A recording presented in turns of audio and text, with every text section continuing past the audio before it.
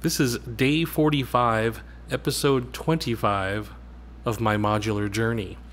And today we're talking about the Expert Sleepers Disting Mk4.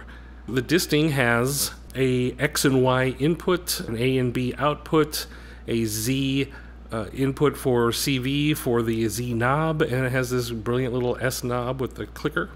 It has a little SD card for samples because this will play back audio samples. I'm not going to demonstrate that because I can't get them to work. What this is a many-in-one multifunction module. It has things like precision adders, quantizers, and of course sample and hold, slew rate limiters, extraordinary amount of DSP. So that brings me exactly to why I chose it. So why did I choose Disting? Because it literally shows up in every video. Again, it's another magnificent module that everybody's really happy with, lots of love.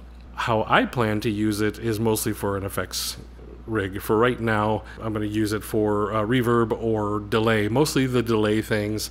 I'll probably, once I figure out the audio, whatever my audio playback problem is, I want to get some good sounding drums in here. All right, let me get it in the box and we'll turn it on and show you the few things that I did discover in my playing over the last couple of days. So of course, one of the first things I had to learn was how to navigate. And I don't know if this is going to help anybody, but I did learn you have to press this twice, and then you can flip the knob to pick your algorithm. So of course you start at A1, which is the precision adder. If you go one to the left from A1, it takes you to P8.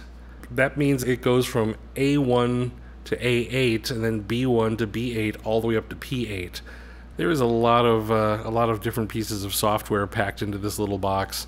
And when I started really playing with this and learning things the other day, I was amazed how complex the things are that it does, and yet it's still this tiny little module. I think one of the first things I'm going to show off is probably going to be the Clockable Ping-Pong delay, which is in C3. So for this, I'm only going to need one audio signal in, and that's going to be coming from the chainsaw. So you see I have my chainsaw sound path set up from most of the previous demos. So for this ping-ponging, we have a left and a right. So that's that simple. Y is the clock, and so I can probably take this extra wire here, I'm going to come from Pamela, because Pamela is a clock. And so if I shove that in there and turn on the clock. Alright, so right now I have it on 120 beats and 8 times 1. So let's see what happens when I start making noise.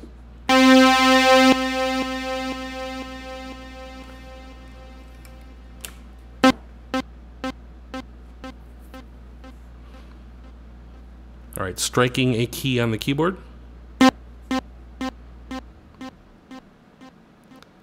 And that is ping-ponging according to the clock signal coming from Pamela's new workout. So if I come to Pamela and I raise that rate to like ×2,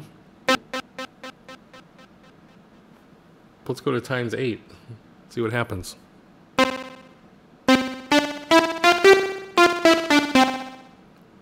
We're looking at Disting Mk4 and what I plan to do with it. And that is using it for a DSP.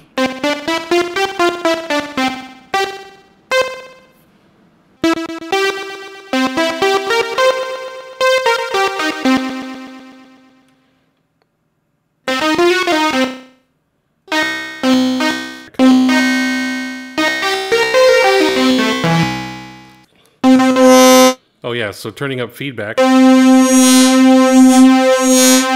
So that's kind of the ping-pong delay. That's kind of the same parameters for all of these delay type things I'm going to look at. So the C7, the phaser, when I was messing with that before. So again, X is our audio input.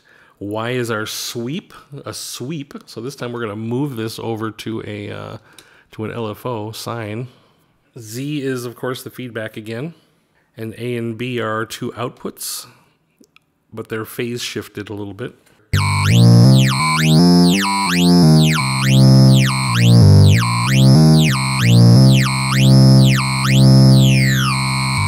that's a little obnoxious.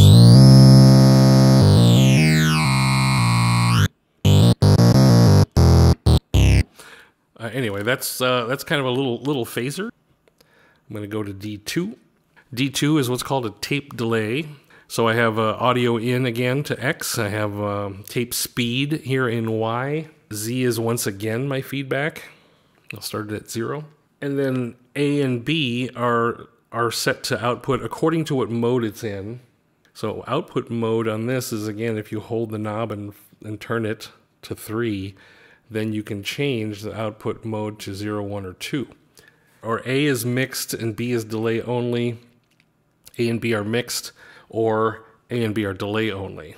So I'm going to leave it in, let's start it with 0, which is A is the mix, meaning your left ear is the mix of just the note, which of course you can hear. And then B is the tape delay signal.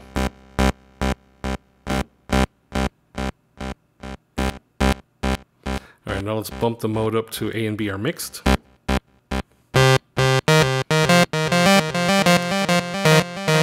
So it kind of kills a little bit of the stereo. And if we go up to the third mode, which A and B are delay only, now when I press a key, I don't actually hear anything until the delay kicks in. So that makes sense. So I'm going to go back to mode 0 and get out of here. Let's go to one of the settings next is tape length. So by default, the tape length is 43. But if you lower that, you make this shorter.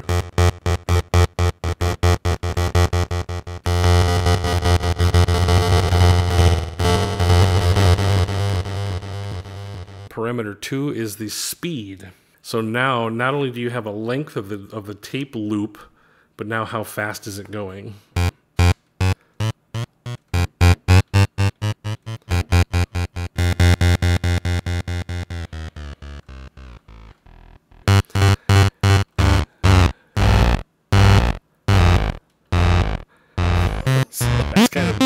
That is so badass.